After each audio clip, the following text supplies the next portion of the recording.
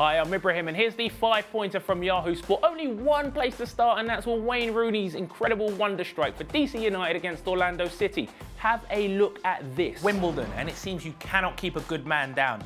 Yes, just a few short months after suggesting retirement, Andy Murray was back on court competing in the men's doubles. It's transfer deadline day in England, so expect this video to probably be out of date already. Cricket's latest wacky idea, the 100, edges closer with the first player draft taking place last night. Afghanistan's Rashid Khan was picked first for the Trent Rockets, while Aussie Ashes star man Steve Smith joins Welsh Fire. No, I don't have a clue about those team names either. To the NFL, and in absolutely crazy scenes, the Steelers and the Browns kicked off week 11 by actually kicking off. Unless you've been living in a cave with your fingers in your ears, you might have heard the rumours about Frank Lampard heading home to Chelsea as their new manager. Well, today the Blues have confirmed the return of the club legend. Yay! And he seems happy to be back. You cannot make that decision wrong in football.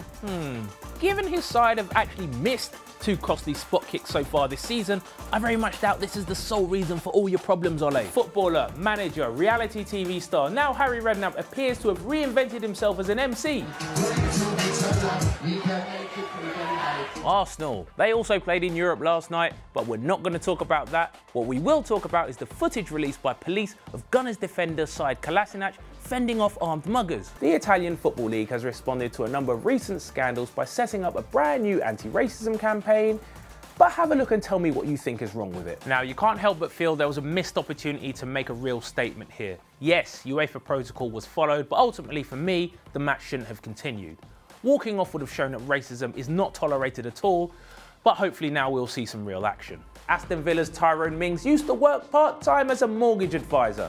This weekend, he could feature in Euro 2020 qualifying action for England. Everything has culminated together to get me to this point. Let's hope he can feel right at home for the Three Lions. No, because he did mortgages and that. Welcome to Mirror Football's daily update. Arsenal playing in Europe last night, and it was a shambolic performance from Unai Emery's men in Rennes. 3-1 they lost, and I think you kind of predicted Mystic Richards. But if we don't see the Arsenal that we saw at Spurs at the weekend, then they will struggle. There you go, Manchester United, Zlatan Ibrahimovic, reunited. See what I did there? Reunited. Right, that's it from me. For more, head over to Yahoo Sport. Thank you for watching.